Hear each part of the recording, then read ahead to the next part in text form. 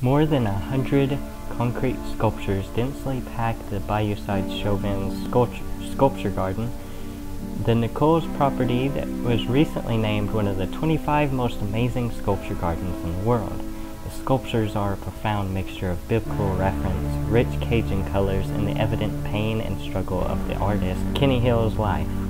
Many of the figures are guided, supported, or lifted by seemingly weightless angels, black, white, male, female, baby, or soldier. These unique angels, some inviting passage, others prohibiting, vary from blue-skinned, barefooted, and sightless to regal angels clad in medieval garb with the black boots of the local shrimpers. Little is known about the reclusive artist, Kenny Hill. A bricklayer by trade, he was born around 1950. In 1988, Hill settled on Bayou Petit Caillou in Chauvin, Louisiana. He pitched a tent and made it his home.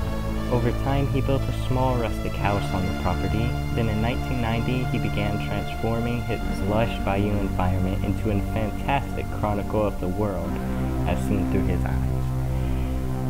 Hill placed himself in many of the scenes. He rides a horse, carries Christ's cross, stands with the long hair and beard, his heart bleeding, and shows his face painted half black and white, suggesting the artist's struggle between good and evil. The most prominent sculpture of all of them is a 45-foot tall lighthouse composed of 7,000 bricks and adorned with figures clinging to the outside: cowboys, soldiers, angels, God, and Hill himself.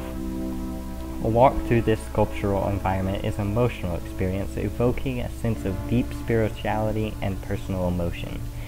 For over 10 years, Hill lived on the property and created his art. He reportedly declared it a story of salvation for the local residents.